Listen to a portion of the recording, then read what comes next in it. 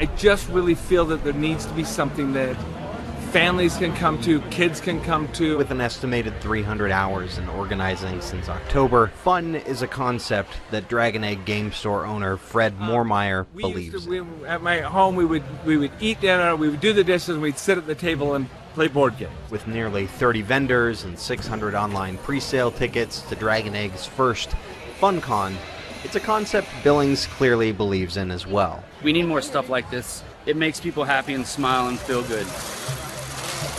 Hearing ooh and ah, that is the best part. This is, at this point, not money generating.